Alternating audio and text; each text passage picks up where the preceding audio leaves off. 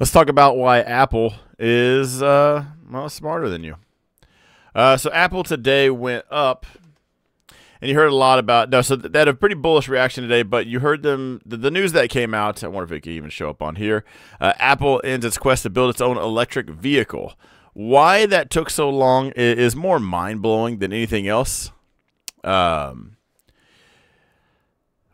are going away. Well, maybe not car. Owning cars is going away. If Apple is going to make the Apple car, it should have already been here. Okay, automotive is on its. It's on its last leg, not a dying leg, last leg. And even in my mentorship group, I've talked about even selling Ford, a company that I've had for over 10 years. I'm not gonna do it all at once. I'm just gonna, when I sell calls, if they get called away, they get called away. I'll start selling a little bit more Deltas on there. But when self-driving comes out, the whole idea of owning a car is just going to be silly. It'll be fewer and fewer because why own it? Why keep up with the maintenance when it's a full self-driving car? You just open your app and say, I'm leaving tomorrow at this time. You could probably, it won't be long before you could just give it your work schedule. Hey, I work Monday through Friday, 9 to 5. Go ahead and be here at 8:30. Okay, and then a car pulls up and takes you there. You don't have to worry about the maintenance, nothing. So why would Apple, and if I see one more Apple partners with Lucid thing, I would lose my mind. Apple is not going to partner with another EV company, and people that think that have no idea about anything. Like, I would see more with spray-painted sunglasses on. Apple's not going to do it. They have the design. They have the tech. What they need is an assembly line, which is why they talked about partnering with Hyundai. The fact that even needs to be repeated or even talked about is crazy. But that being said, the Apple car is not here. So they took their crew and put it towards from what I'm hearing, the AI sector.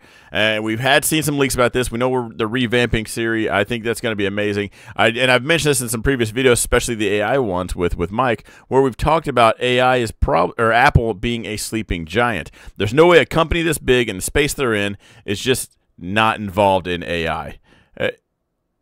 I would be absolutely floored. Can you imagine that? Every company, literally everyone, that Apple's like, nah, just pulls a Sprint. So when Apple came out with the smartphone, Sprint said no one's going to want those, and they put all their chips in one basket, the walkie-talkie phone. For those of you guys that don't know, Sprint's no longer around anymore. And if they were around, you wouldn't know because they didn't have signal anyway. But could you imagine Apple pulling a Sprint? That would be nuts. So I actually think it's brilliant that they did. Not that in my opinion, but right now they're putting their talent where it needs to go, where they need to expand on, what they need to probably button up. If Apple were to pull a Google with what's going on with the images, if Apple releases a product, and actually if it shows up like Bard did, when Google first unveiled Bard, it was a laughingstock because it got answers wrong. This is supposed to be your unveiling, and it couldn't even get some basic stuff right. So hopefully Apple's doing that to button some things up. But that being said, I also did buy this in the growth account, 182.92, somewhere around there. And I talked about this, and if you're following the growth account, if you're following anyway, I post everything that I do in there. I was going to let this week go. I was going to build up some cash. So right now we have we do still have, by we I mean I have a sold call in Palantir and SoFi. So we're taking that income, and I wanted to stack up some cash because I want to buy Apple, Microsoft, Google, Meta, and Tesla. But I want some exposure. I'm gonna start with one share of each, and then I'm gonna start piling. I'm gonna pick one and kind of dig into it. But for now, I just don't want. Not that it's FOMO, but don't confuse it with FOMO, but I want to have exposure. I want to cast my net out in case one of these does take off sooner. What I would like to happen is I could buy one of each, pile into one, get 100 shares, sell contracts against that to buy another one, and kind of snowball it. So the longer we wait on AI, the better for that position. But I went ahead and bought Apple today anyway. Next week will probably be Google or Tesla. Microsoft and Meta will be the last two. I don't want to go into margin when the stock market looks like this. And I know it's at all-time highs and things look good. I just said don't short it. I just don't want to go in debt to buy a bunch of stuff. So that's why I'm not just going nuts and buying it all right now. Be patient with this one. When you have a smaller count, that's what you have to do. You have to trade that way, or you're just asking to just get wrecked. Letting SoFi and Palantir be taken away, correct? No, no on Palantir. SoFi 50-50. Most likely not. I didn't want to, but kids are the reason for car ownership. I don't want to hand carry all my kids' stuff. But for adults, robo-taxis make sense. It's a good point. But what you'll probably adopt is a to-go bag. Or tell those kids to put their little hands to work. You grab everything at a store, grab your stuff, let's go.